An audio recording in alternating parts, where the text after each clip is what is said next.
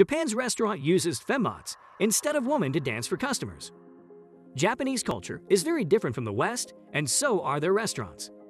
Today we'll take you to Japan to understand how restaurants are using fembots and robots in place of women dancers to please their customers. Hey everyone, welcome to AI Future Life, a perfect channel for everything about the innovation in AI. Hit the like and subscribe button, and don't forget to press the bell icon to never miss an update from us. And with that being said, let's begin. Japan has a lot of different types of restaurants. Many of the popular cafes in Japan are cosplay cafes with specific themes. It's entirely possible to take a wrong turn and enter a Hello Kitty themed restaurant in Japan, where the waiters are all dressed in Hello Kitty costumes, the lights are pink, and the food decorations are pink and cute to match the aesthetic. Sometimes you might even come across customers dressed in Hello Kitty costumes hanging out in these cafes. Another popular theme for cosplay restaurants is prison or lockup cafes. The entrance is usually in a dark alleyway to make the customer's experience as immersive as possible.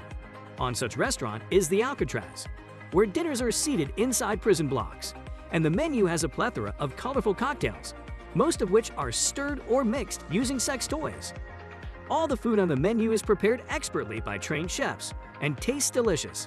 But to stick with the aesthetic, the meals are served in steel pans, and the only way diners can call the waiters is by banging a metal pipe against the cell door. Similarly, there are restaurants that focus more on horror, and many of them have even started to use technology to heighten the sense of dread. In one lockup-themed horror restaurant, when customers enter, they are welcomed by distant screams and sound of dilling later during their dining experience. They might be interrupted by paid actors in horror costumes. But the best part is in the men's room. Imagine after a night of drinking, you leave the group to relieve yourself, and as you do so, a ghost appears in the mirror in front of you with scissors in her hand. Yes, this is reality, and the ghost continues to snip towards you with the scissors. And this is just the start of the influence of technology on Japanese restaurants and dining. As you might have guessed, maid cafes are also very popular.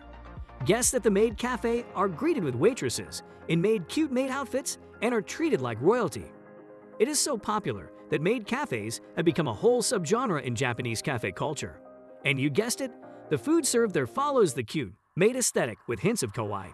But how are robots becoming more popular in Japanese restaurants and cafes?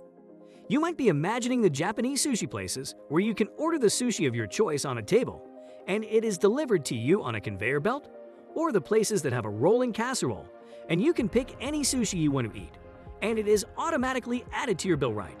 Although it is technically true that these machines can be classified as robots and they exist in the Japanese restaurant industry, today's video is about very different kinds of robots. The robots we are going to talk about provide the same benefits provided by the sushi conveyor belts. It's cheaper on the long run, has low downtime, and above all, it saves a lot of time. These are the Japanese restaurant dancing fembots.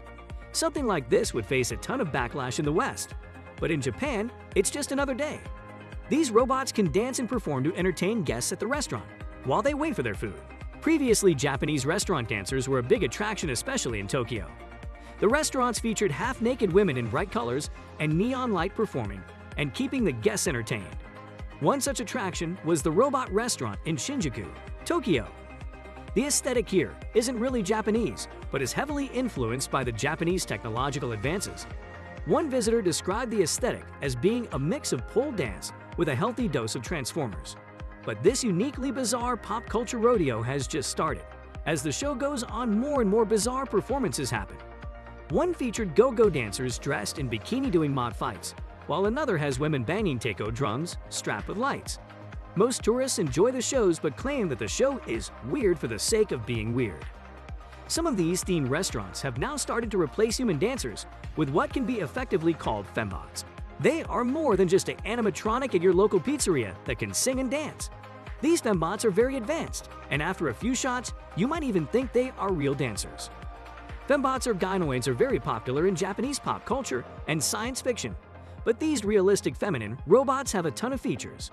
Almost all of them are designed with slenderness and grace and display a welcoming posture. Some even have a vast array of sensors under their synthetic skin so that they can react to their surroundings. The primary use of these robots in Japanese businesses started almost a decade ago as greeting robots in receptions of big hotels. The robots run on complex AI and speech recognition algorithms to process human voice and make decisions accordingly. But the dancing models do not need such speech recognition abilities, but they do need a lot of complicated mechanics. These allow the robot to dance with smooth and fluid motions, giving the precision to dance elegantly. These robot performances have some cons though. The robot dancers are just too perfect. Unlike humans, they do not make variations. So if you have seen one show, you have basically seen all the shows, and there is nothing new unless the organizers reprogram the robots to perform different moves. These gynoids or fembots are manufactured by companies like Quad Industries. Some of the most famous humanoid female robots that can fully interact with humans include Quad Industries' HRP-3 Prominent MK2, HRP-4 see the android with the face designed to look like a huge Japanese female, and the Actoid, the realistic female robot that debuted in the Expo 2005. Outside restaurants, gynoids and fembot are also being used in the medical industry.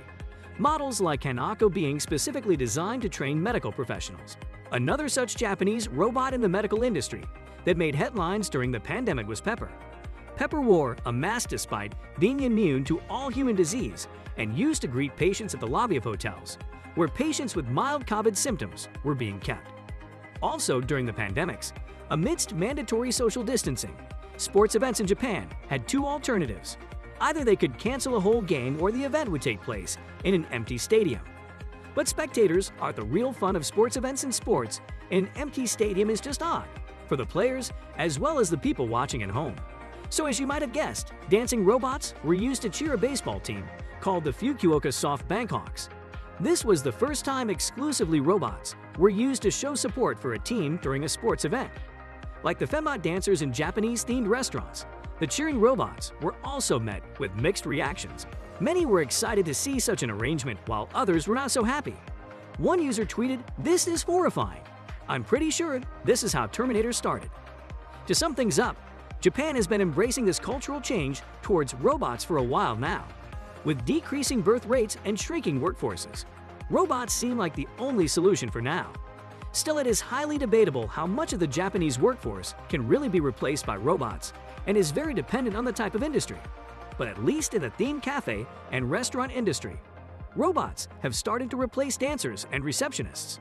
Some are just greeting the guests while others are performing in the world's most amazing robot dance performance. So would you like to have dinner at one of these places while humanoid female robots entertain you? Do you wish you didn't have to go to Japan to experience something amazing like this? Let us know your thoughts in the comments below. And that's all for this video. Hope you have enjoyed watching it.